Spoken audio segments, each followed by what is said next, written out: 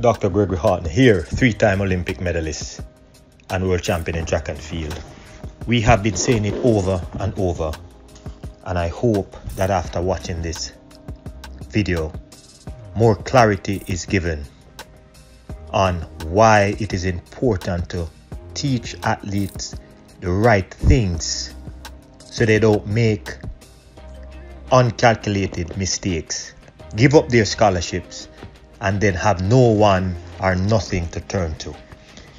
Many of those who are overseeing the athletes understand clearly that for athletes to move from high school into the pros, that they have less than 5% chances of being successful, and the athletes are still encouraged to do that.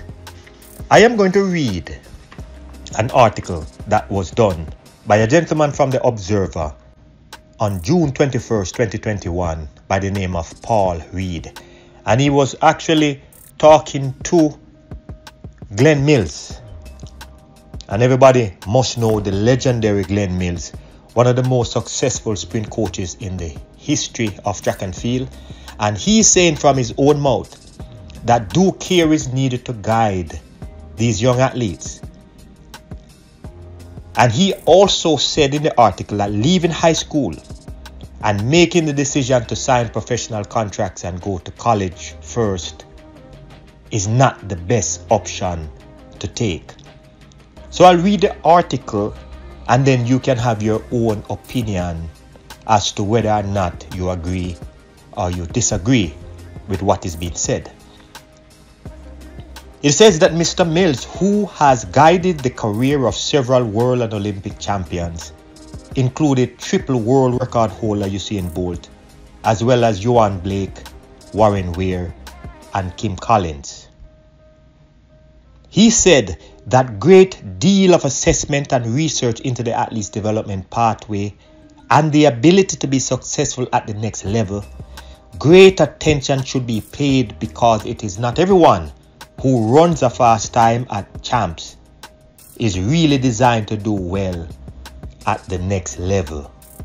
Now, Mr. Mills is the president of the Racers Track Club, and he was one of the panelists at the recent webinar by GC Foster College, with the theme being Pathway to Elite Performance.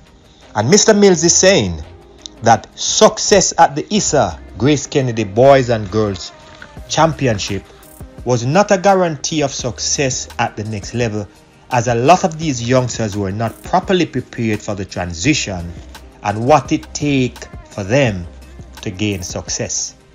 Now at the webinar, Mr. Mills gave you three options. Yes, three options.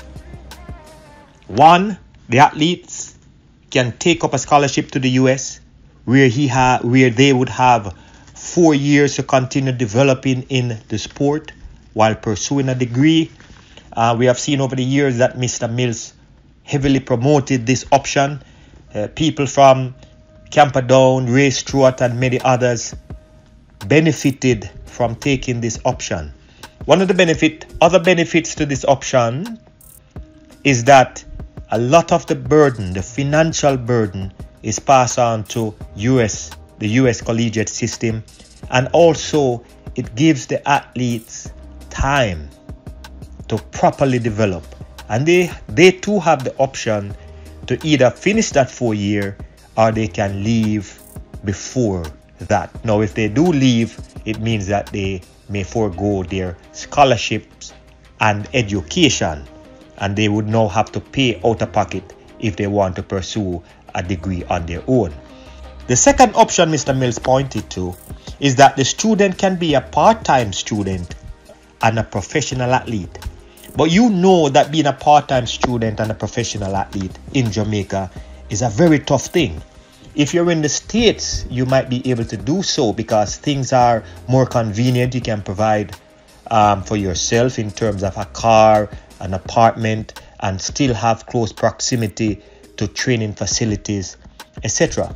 And then the third option he elaborated on is to be a full-time professional athlete, which means that you know would go straight from high school straight into the professional ranks, and he's saying that the athletes are not always ready to take on this challenge. Mr. Mills said that what I find is that most of them don't understand what it means to be a professional athlete and what professionalism demands. One of the things I try to pass on to them is that you must understand that you have made a decision to earn a living from track and field as a professional athlete, and as a result, it requires you applying yourself as you would at any job at the workplace. He went further to say that it is not a part-time occupation where you choose to train today when you feel like it and you don't train tomorrow because you don't feel like it. He said that it is not like making an appointment at a training facility, because if you don't have the consistency, you will never ever get to where you want to go. He went further to say that these athletes would have a lot of difficulties with the transition from the kind of freedom that they have at the high school level as it relates to now becoming a professional athlete. It continues. He said, a lot of these athletes who are trying to make the transition from amateur to professional have not had any kind of preparation physically, mentally, psychologically, and otherwise. And he said that to cope with the sudden change of becoming a professional athlete, and so you find that the attrition rate of success is very low. Now, if it's so low, why do some of those people who oversee the athletes continue to encourage that they go pro straight out of high school? I have not done a formal survey, but less than 5% of them don't make it past the first stage. And this is a quote by Mr. Glen Mills, and I will repeat that. I have not done a formal survey, but less than 5% of them don't make it past the first stage.